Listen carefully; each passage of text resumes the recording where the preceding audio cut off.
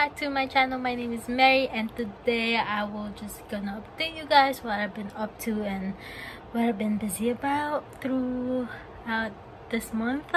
I've been busy for a bunch of things and I didn't have a time to film anything or upload something on my channel, but here I am again, back at it again. I look so funny. But you guys already saw or watched my mukbang Q&A, and I hope you guys enjoyed that video. I really have fun time doing it, so I probably want to make another one before school starts, obviously, and it'll be more food, and I'm gonna order again and again. All right.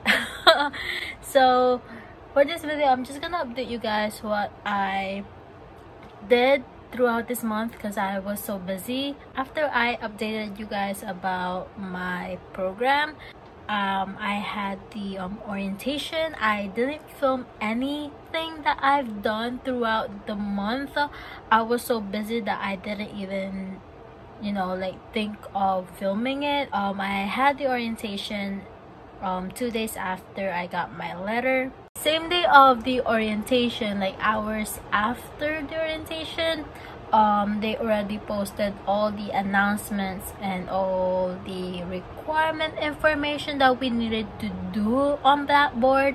The first thing I did was to sign up my account on a certain website where we're gonna submit all our clinical requirements. So I did that, and also we have to pay for it, so I have to pay for it. And then it was listed down all the requirements that we needed to submit on the website, and we have like the deadline. So I was just so busy and I was so stressed out because the amount of the time that was given for us to submit all the requirements and the necessary things that we needed to do or something like that, so we won't miss it. After that, I went ahead and did the easiest task that I could possibly just submit it right away. And then the next thing was the vaccinations, except for the flu shot, because at that time it wasn't available yet. So I needed to make an appointment to my physician, and they have to fill it out, the physical form that was provided by the school. I go through the clinical requirements that's required. So we actually needed the basic life support card, so like the BLS card, CPR thing. So what I did is I went to Google, search for the CPR online first. So what I did there is, I have to pay for it again, and then after that I have to study and learn how to do the CPR. That CPR online took me 3 hours. It's a 3 hours session, so I just did that online. But some websites, like I think the Go CPR NY, also provide some classes in person. After the CPR online, you get the questions, and when you pass those questions about all throughout those 3 hours of CPR, you'll get your certification. And then after that, you make an appointment for the CPR training in person. The school provided some information who to contact for the CPR. Unfortunately, that was too far away. It was like Brooklyn, and I just don't want to travel that long. Search it up online where the nearest area to do the CPR training in person.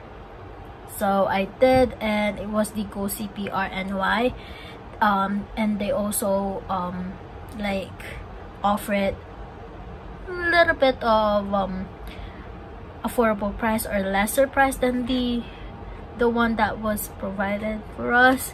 I paid for $50 because so the CPR online and the CPR training are paid separately, so that's another payment, a lot of money again.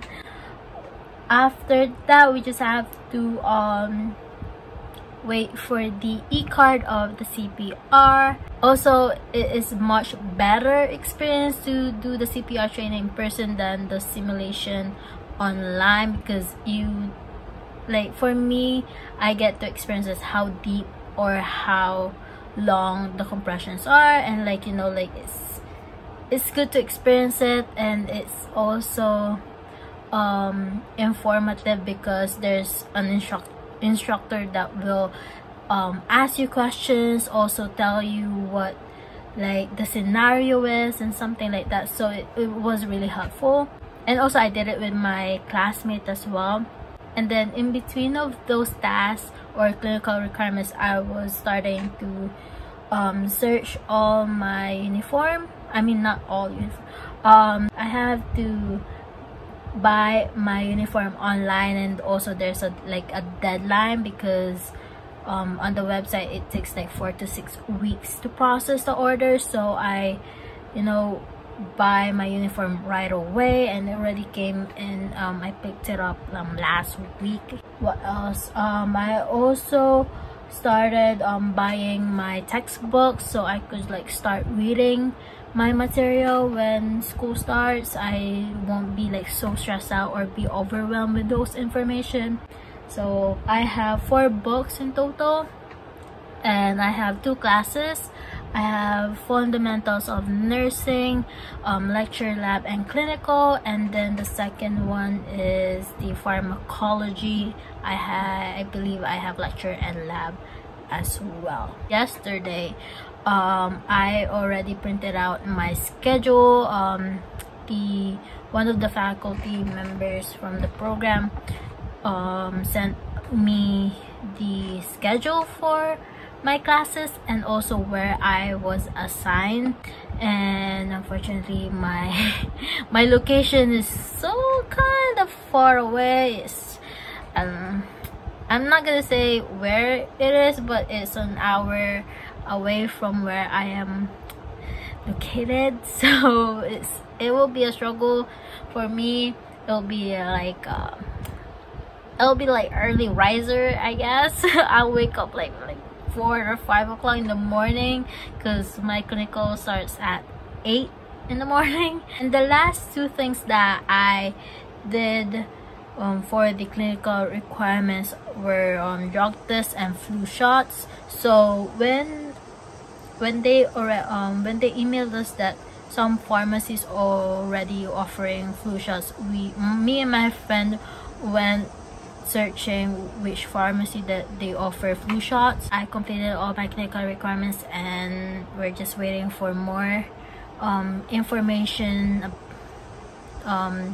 from the hospital that we were assigned. I'll show you guys my books in the next video. I will do a back to school supplies because I really like to do those content.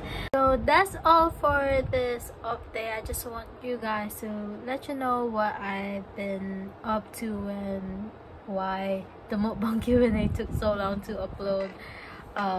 Yeah, so I hope you guys enjoy your day or night, and I'll see you guys in my next video. Take care and God bless always.